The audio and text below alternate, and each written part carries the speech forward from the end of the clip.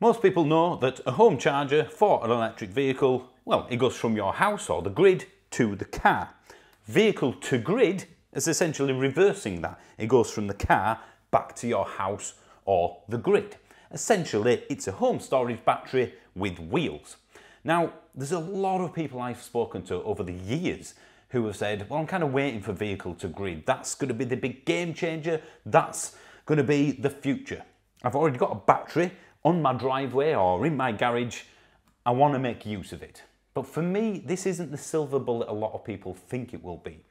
It's going to be around, it's going to be part of the mix. I'm very much in favour of vehicle to grid coming to market. I just see it as a side dish at best. It's poppadoms with a curry, prawn crackers with the Chinese. So it will be here, it will have some usage, maybe bonus usage, but again, I don't think it's something that's going to be that effective in what people think it will do.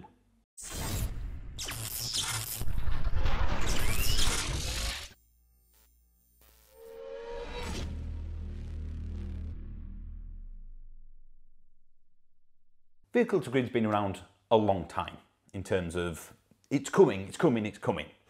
There's an article I read yesterday in research for this video that said, well, the headline was, when is vehicle to grid coming? Why are we waiting so long for V2G to appear? That article was written in 2018, 6 years ago. So 6 years ago they were saying, why is it taking so long? 6 years later, now, nothing has turned up. There's no market out there for vehicle to grid chargers yet. I'm sure it will happen. It's just, I don't see it being a big thing because home battery systems, which are there 365 days a year, 24 hours a day, installed in your house, have got to the point where there's billions on the market. 5 years ago, they didn't really exist. There's a few, and now there's loads. Vehicle to grid, the only charger I can find at the moment is one that costs around £4,000 before you even look at installation. So it's not a case of you just get a charger and replace the one you've got with a vehicle to grid version. It's a lot more complicated than that. You need MCS approval, almost certainly, because like a home battery, you can export. You will, again, almost certainly need something like a G99 approval from your local network operator, the Northern Power Grid in my case.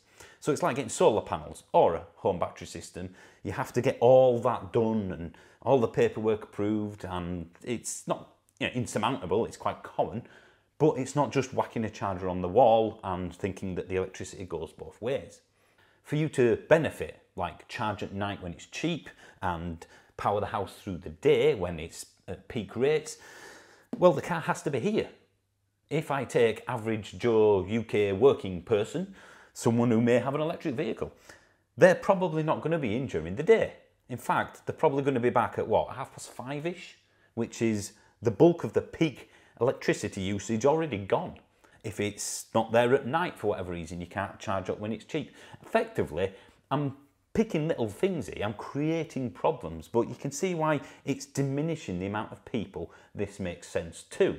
Its return, its payback, its money saving ability is far less than a proper home battery. And when you consider that the installation of a vehicle to grid charger, even in the future, is probably going to be about the same as a home battery system, I just don't see the point of it. Battery systems are going to get cheaper as time goes on, just as they have done with electric vehicles and various other things. Right now, I can get a 10.4 kilowatt hour usable battery with a 6 kilowatt hybrid inverter for about 3,300 quid, which is cheaper than the only vehicle to grid charger that I can see existing right now. And that's excluding installation, I should point out, but you see my point. If you've got the option of a home battery system that's at least the same price or less, or even if it's a bit more, it makes more sense to get that over using a vehicle to grid solution because it will save you a lot more money a lot faster. Octopus Energy, they're very good at these sort of new different tariffs. As far as I can tell, they were the first and maybe only vehicle to grid tariff that exists. That requires you, as part of their terms and conditions, and it makes sense obviously for them to do this, but that requires you to have the vehicle plugged in for at least 12 hours every couple of days. You can skip the odd one, but if you don't do that often enough, then they move you off the tariff, because the car has to be here for it to have the battery capabilities. It used to exist as a thing, did vehicle to grid. It used to be a thing where you go, well, again, I've got this big battery. Why don't I use it? But when I can get a cheaper static battery that's always there, it kind of makes this not useless, but not really relevant, because it's not going to save me anywhere near as much money. As I said, it's going to be more of a hassle to run because you have to plug it in. How many arguments is that going to create? Have you plugged the car in? No, well, it's got loads of charge. I don't need to charge that for a few days. Yeah, but it needs to be plugged in for the house to be powered. No, you've just cost me another £1. It will happen. You know what people are like with graphs. I'm the same. Did you plug it in last night? No. Oh, damn. I read a study that essentially said that a lot of folks that were asked about this said that they don't like the idea of being out of control of their product.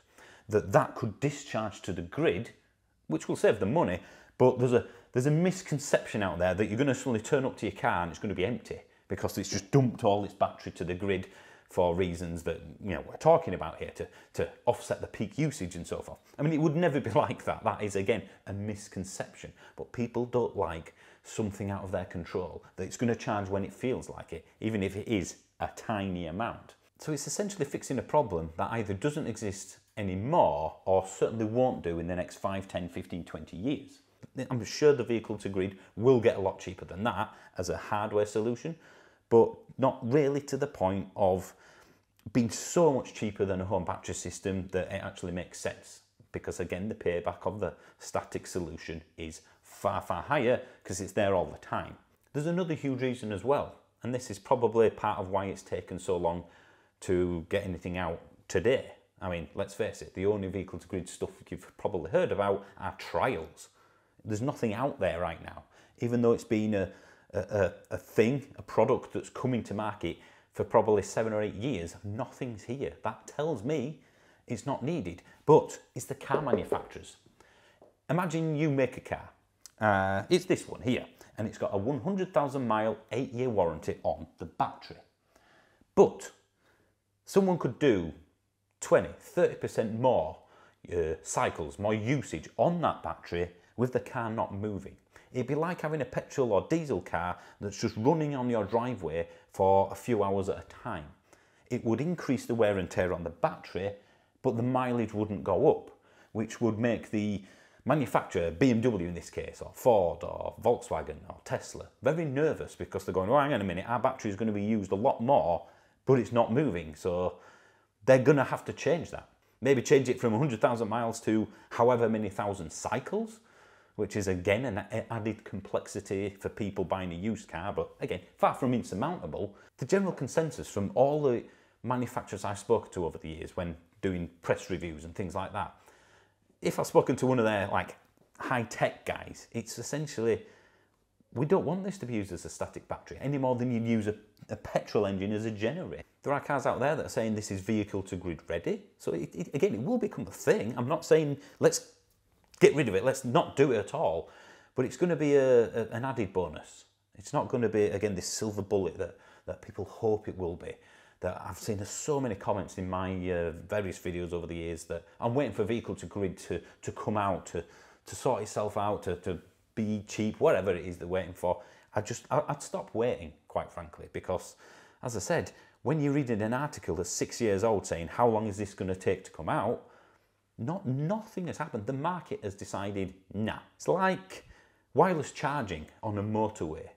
You've heard lots of things saying, well, we could put wireless charging on like one lane. So the car charges as it's going along the main roads and the battery only has to do the journeys in between, you know, off from the motorway to the town, then you use the wireless charging and so forth. I mean, forgetting the monumental infrastructure cost of that to be a thing. Battery technology means it's not needed, it's not necessary.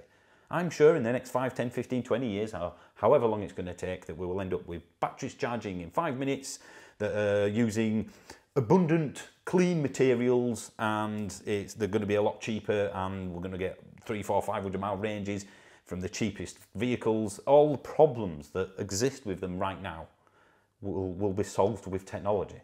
So the wireless charging solution is of its time, just like I think vehicle to grid is of its time.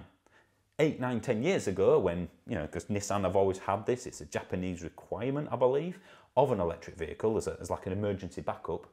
That's exactly it. It's a backup, it's an emergency thing. It's not a vehicle to grid home battery replacement. So yeah, that's my thoughts on the matter. Let me know what you think, because this does divide opinion on the videos that I've sort of mentioned this in the past. It will exist, I'm sure of that. It's just for me, I wouldn't bother waiting for it. I would, if you have a bit of money, spend it on those solutions, maybe solar panels. I'd do something else. That's it. Thanks for watching. Don't forget to like, subscribe, all the usual rubbish that YouTube channels throw at you. There's the second channel, Driving Home, and the membership's 99p. So if you want to become a member, help the channel out and get videos on Sunday instead of Friday, that'd be great. I'm done. Thanks for watching. See you soon.